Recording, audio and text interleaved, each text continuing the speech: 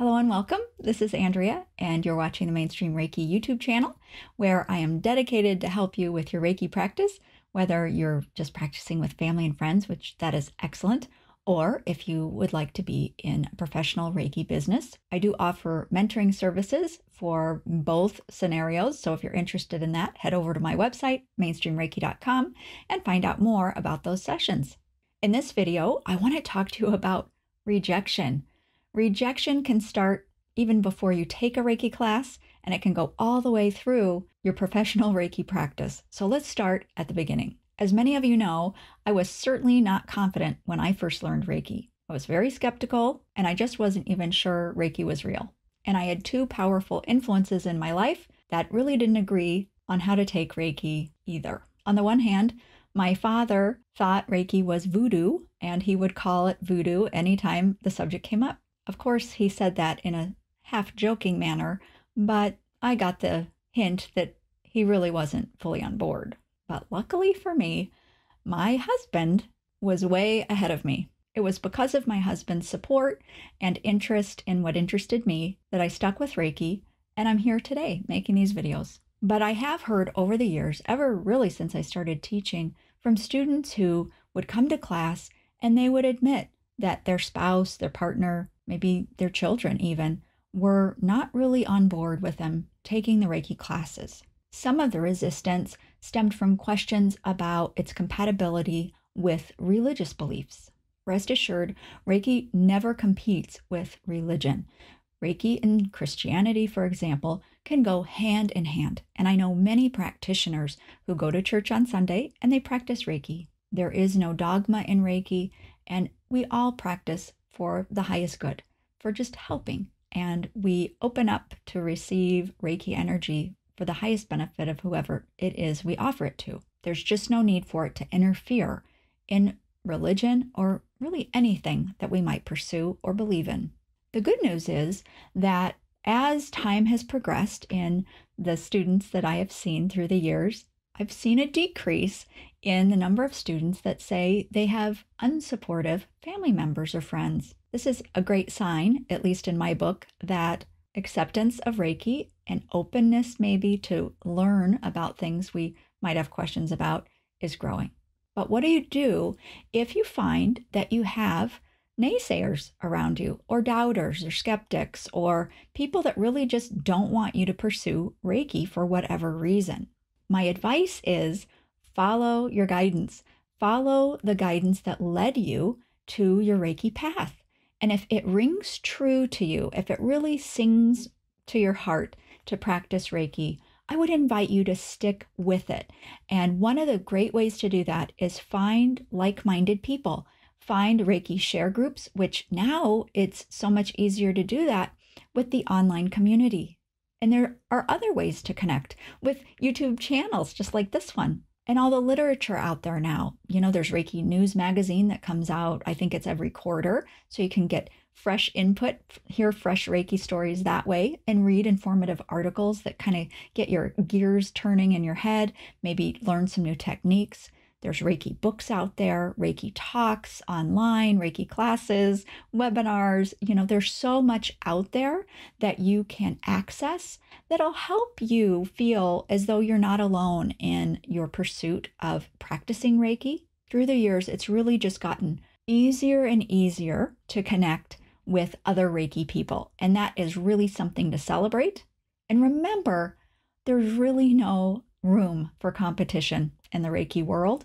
We're all just trying to help people, and pretty much everybody in the world could use a little help. So there's just no issue, at least in my book, keeping us from getting together, sharing ideas, and creating a broader and more inclusive Reiki community. What happens when you run into rejection? Well, there's all kinds of rejection. Let's start with the client who's not sure Reiki's for them. They're skeptical and they're a little unsure about what is going to happen if they would come for a Reiki session. This is where your confidence in Reiki, your love of Reiki, and how you explain it can go a really long way. So make sure that you have a simple and clear definition of Reiki, something like, well, Reiki is a Japanese technique for stress reduction and relaxation that supports the body's natural healing capabilities. It works on all levels, physical, mental, emotional, and spiritual, and it can do no harm. We could go on and we could tell them more about Reiki, but you want to really kind of keep it simple. One other thing you might add might be something about how anybody can benefit from Reiki. You don't even really have to believe in it. Just be open to something better. And that's really it. I think most people are capable of that. One thing I would advise you is don't ever try to convince people about Reiki.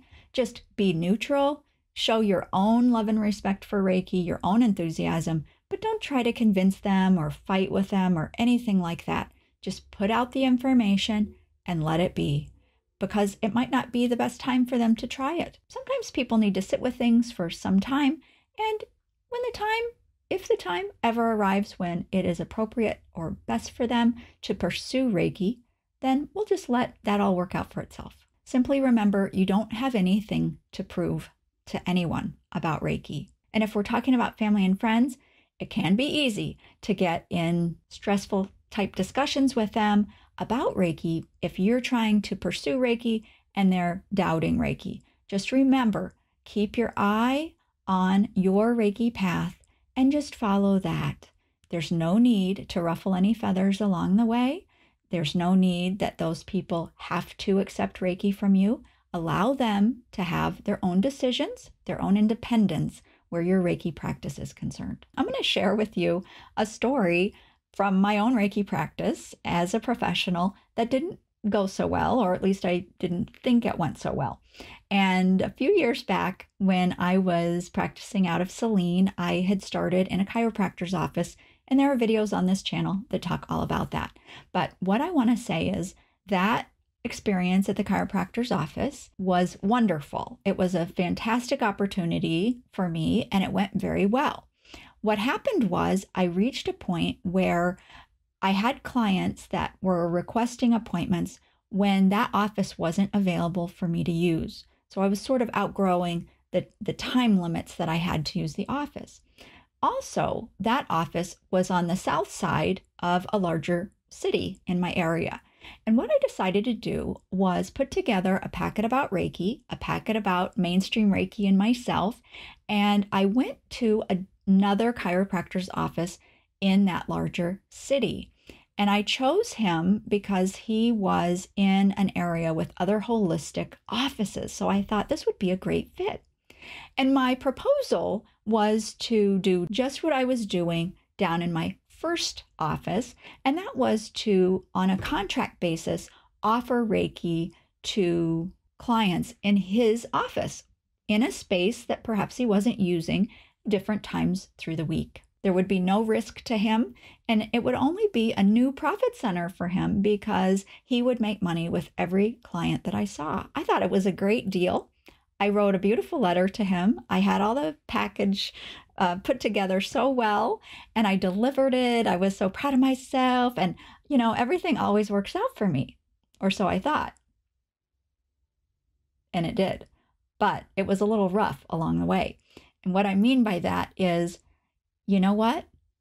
He never followed up with me. He never called me back. And I was really kind of shocked. I was very disappointed. I just felt as though I was guided to do all of that stuff, So it just didn't seem to match. But something interesting happened because I had put all that effort into that and all the, I'm going to say, envisioning it happening and unfolding, because I had invested myself like that and gotten excited about the prospect.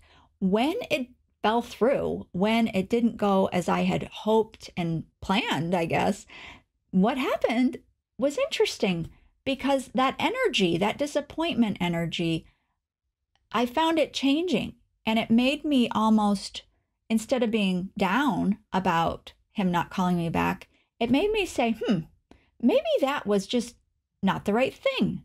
I thought it was really good. What other options do I have? And then came the idea of, maybe I could just get my own office and be independent and not have to worry about what times are available at what locations. And then I felt about that. And guess what? One thing led to another, and I found an amazing office. I could afford the lease. I was ready. for a lease commitment at that period of time. I had the clientele, I had new business also coming in. And so I felt confident that, you know what, I had underestimated myself. When I went to that second chiropractor, I was kind of lowballing myself, and I had more potential than I was giving myself credit for. So his rejection allowed me to open up to other possibilities and make a leap that was absolutely the best thing that could have ever happened to me, to mainstream Reiki, and for my clients, because I got to really expand the number of clients that I could see. I had the office to myself, so I wasn't working around any other schedules. It was perfect. I really was grateful that he never called me back. So I had done a 180, and that seems to illustrate something that I say, my students and people who know me know that this is one of my favorite things. And that is that we don't label things as good or bad, because what we think is terrible today could be a gift, a total blessing the next day. We just don't know. It's all about perception and perspective. So don't get too down if things don't go the way you planned. Take a step back and reevaluate your options. That rejection might actually be an invitation to something that you wouldn't even allow yourself to believe was possible. And finally, let me tell you about my dad. Remember, he used to call Reiki voodoo? Well, several years ago, he came out for a visit. You see, we live across the country from each other. I said, hey, you want to do a Reiki session while you're here? I think I'd gained some credibility with him over the years as he saw me gain respect and success in my professional Reiki practice. He said yes. It was very easy, and we did the session. And I have to say, he went to another place and was quite amazed at the session. For the rest of his visit, he talked about different aspects of what he experienced, and it was beautiful. Please remember that everybody will come around or they won't. And it's not a reflection about you, and it's not a reflection about Reiki. We just need to be patient. We need to follow our own Reiki path and trust that those who are ready will be open to it when the time's right for them. Please know I'm on your side and want you to succeed, like so many others in the Reiki community. I hope the video was helpful to you.